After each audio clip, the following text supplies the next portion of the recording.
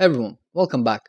In the previous episode, we took a look at the cookie, at the ID token and the access token, and the claims on our client, as well as how to juggle claims between our ID token and the claims on our client, and the claims and the access token. And we learned about how configuring identity resources and the API resources can help us retrieve extra claims. Now in this episode, we're going to go ahead and take a look at the refresh token. So first of all, what I would like to do is take a look at the specification, which basically we took a look at a brief moment in the previous episode, but in this episode, I'm going to go into section 3.3, and here where it said that the refresh token is optional. The way that you request a refresh token and the OpenID Connect spec is we have to go to point 11, and it's the offline access section. And this section essentially says that we have to specify an offline access scope in order to get the refresh token. Okay, so let's go ahead and see how we do this in Identity Server, because in Identity Server we have to take one extra step. First of all, let's go ahead and do what it asks us to. Is we're gonna add a offline access scope, right? So we can go ahead into the startup, and here where we are configuring scopes, let's go ahead and just copy the name here and paste it here, right? So we're requesting offline access. And another thing for Identity Server to allow this is you have to say allow offline access, and you say true. Okay, and if we go ahead and start this up, and we go into home secret, Bob password, I'll remove this breakpoint in the secret controller. And here now I will also remove these claims, since we already know pretty much everything about these claims. And we'll take a look at the refresh token. You can see that the refresh token isn't a JWT token, as I mentioned in the refresh token episode when we first sort of appeared at the concept of a refresh token. This is just some random value that's generated and is stored on the identity server, and then it can be used to exchange for an access token. Okay, so now since we have a refresh token and we have set up some infrastructure in our client in the auth arc, where we have set up a refresh access token function, let's go ahead and take a look at how we would implement this using Identity Server, right? So let's go ahead, grab the whole function. We will paste it at the bottom here, and we're going to step through this one by one, dissecting how we would tackle this using Identity Server.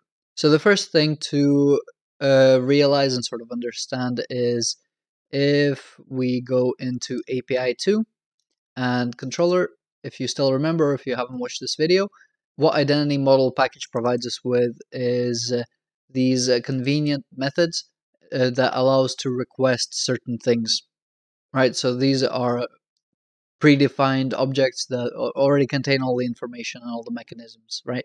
So client credential token request, we're going to be using something similar, but let's go ahead. If you are kind of lost, use this as a reference of what I'm sort of trying to do, right? So first of all, I want to get the discovery document, and let's go ahead and see which part this replaced. So this is the part where I copied the code from, so I'm going to close that, and home controller. So at the top here, you can see MVC client. If you can't see it, sorry. But essentially, I'm on the MVC client, refresh access token function. Cool. We have the refresh token, and this is pretty much the beginning part. We now want to take this refresh token and send it to the token endpoint. The same thing that we did in our auth arc. To know the token endpoint, we need to get the discovery document. So first of all, let's go ahead and create a server client. So HTTP client factory, create client. And here we can paste in this discovery document, server client, await, and we're going to wait on some address. This is preferably to be stored somewhere in your configuration. But here I can go ahead, Alt enter on my identity server, and the debug section, I can copy the URL here, and I can paste it here, right? But it was pretty much the same, so we'll leave it at that. Let's close that home controller. So at this point we have a discovery document. What this helps us to do is to discover the token endpoint. This is where we are going to be sending the request. So this is going to be fulfilling the address field. Now here we have the refresh token client. Now let's take a look at what is exactly sort of the entirety of our request. Starting with the request data where we pass in our stuff, we have the forged request, we have the credentials that we're adding here, and then we're making the request, and we have the response here. So pretty much up to this line, this is where this whole request thing is happening, right? So let's go ahead and take this refresh token client, and let's call something similar to what we did in the home client here, request client credential token async. Well, logically speaking, we can say something like refresh, and this will request refresh token async, right?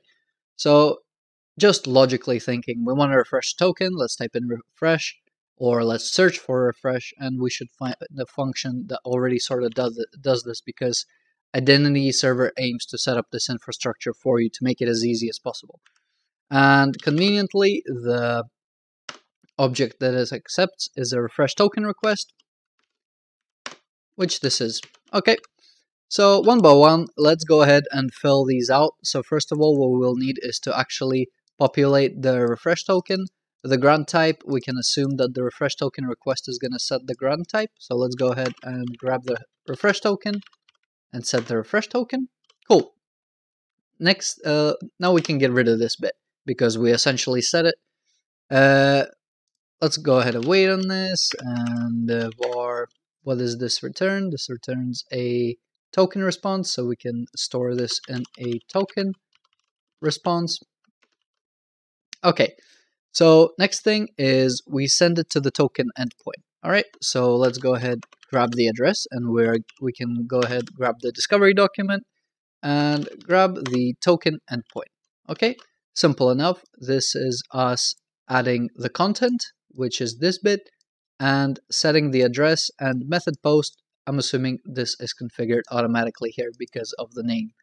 So it already knows how to request this. So this part is taken care of.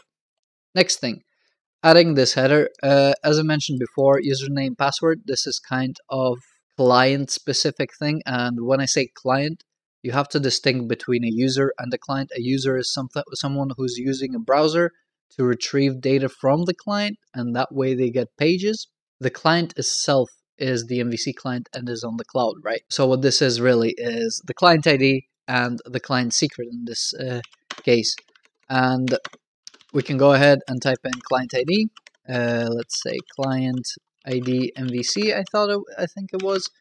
And client secret, client MVC secret. I know this is wrong. I want to go with the wrong way first, so just in case you do meet errors in the future, we can go ahead and see how we can discover these errors and fix them in the future.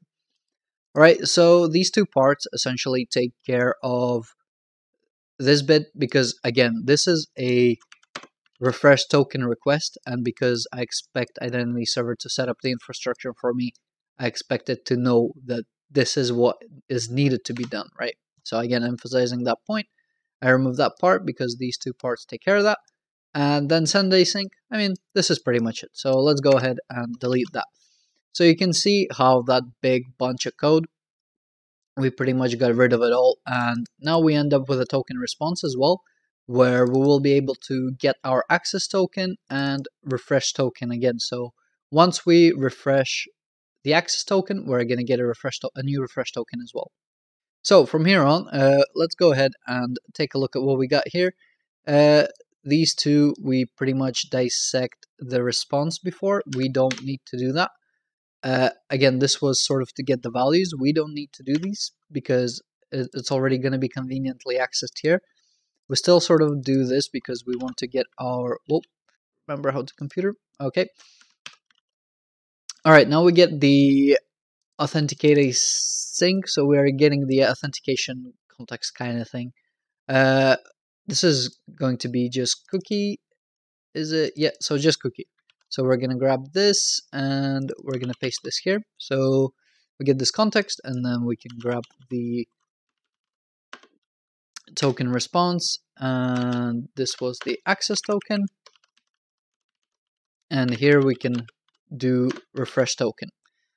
Okay, and this pretty much takes care of refreshing an access token. Let's go ahead, spin this up. First of all, of course, not here. Let's put it here. Let's call refresh access token. We don't need to pass anything to it. What I want to do is I want to put a breakpoint here just so we can take a look at the token response. And yeah, just to again reemphasize, this is going to error. And I just want to show you again how to sort of investigate what error it is and how to solve it. Okay, so here, let's go to home secret. Bob, password. Okay, so here we are when we try to refresh a token. Let's go ahead and take a look at it. And it tells us invalid client. Now, this isn't really descriptive in terms of, right, it's an invalid client, but how exactly is it invalid? Now, if you are a invalid client, so let's say some guy, Mr. Bob from down the road, is trying to create a C# client that's trying to access request tokens, I don't want him to know what he got wrong, right? So what you need to do is you need to go to your debugger or your logs that are outputted by your identity server, and this is where you're looking for a fail request. I'm pretty sure you can Control F this part, and you would want to type in something like fail : and here you will be able to find a log that is basically shouting failed, right? And here the error message will be a little bit more descriptive, and it will say client secret validation failed for client ID MVC, right? So this is the client ID MVC, and client secret validation has failed, right?